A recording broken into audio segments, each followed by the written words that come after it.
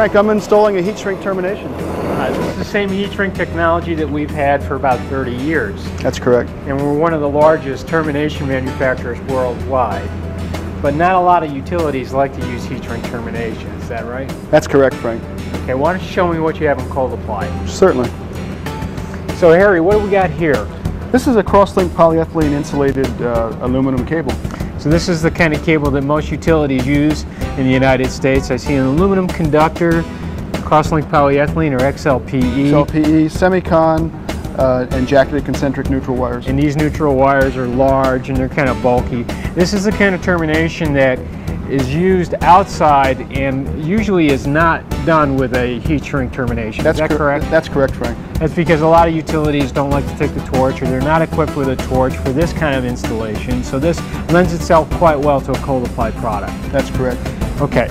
And this cable is already prepared for the installation of a cold applied termination. You've taken the semicon back, you've cleaned it up, you made sure you didn't get any nicks or digs into the insulation. You did a good quality workmanship job here, right? That's correct. Okay, let's put the termination on. The first thing we want to do is to install this stress control patch.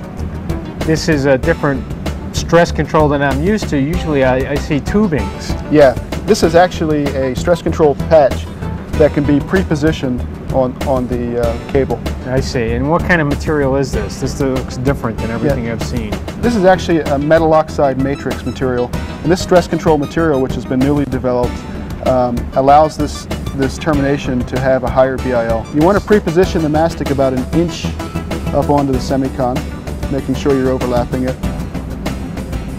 And just take that and simply wrap it around. Yeah, I see. So you put the mastic on, you know where that mastic is, versus when you have those spiral type terminations with the stress control on the inside, you're never really sure whether you got that on the semicon, and it's really critical for that to touch the semicon. It's very, very critical. It's important that the stress control is placed in the proper position. So here you know where it is, it's making contact with the semicon, and it's not moving around. Right. Okay, and this is just a mastic, gray mastic. I'm sure it's suitable for outside, non-tracking. Yeah, we're simply taking a sealant mastic, wrapping it around, and building up a moisture barrier. Okay.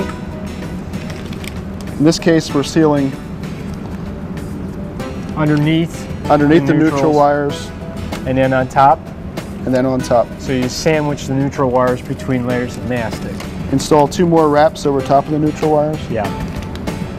And I noticed that when you installed this, you didn't put a little bead of grease at the semicon cutback. I guess you don't need it with this material. There's no need for that with this stress control patch, because the patch actually fills in the area at the semicon cutback. And now you're going to install the outer housing.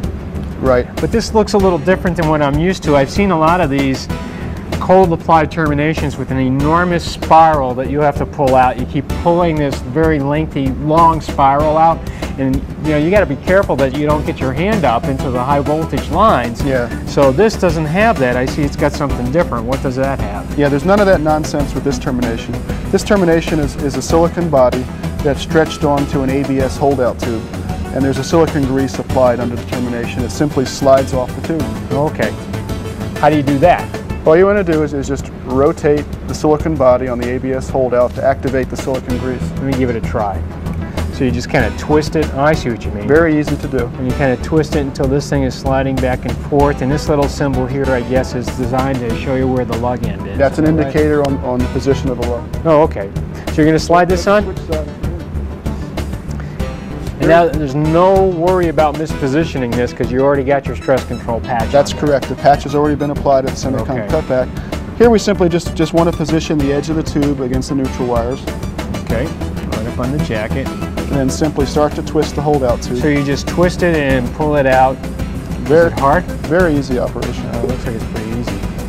And this is ABS, so I guess it's recyclable versus that other big spiral, that very long spiral, probably a lot of garbage involved in that, and this is totally recyclable. In this case, I've actually installed the termination in the correct position, but if you needed to, you can actually slide this termination into the correct position. So you can reposition the termination.